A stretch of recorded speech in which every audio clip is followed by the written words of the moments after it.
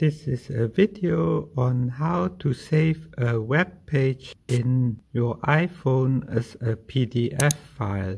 Launch the Safari browser, then go to the web page that you want to save as a PDF file, then tap on the share button in the lower center, scroll down to print, tap and hold the preview page, and then tap on the preview again, and now you have another share button on the upper right corner. Tap that and then scroll down to save to files, and then you can select the folder where you want to save the PDF file, and then tap on save in the upper right corner.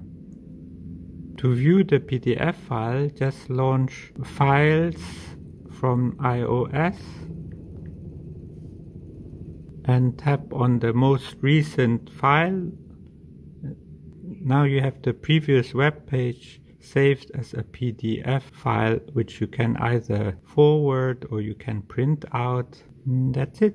Thanks for watching and stay safe.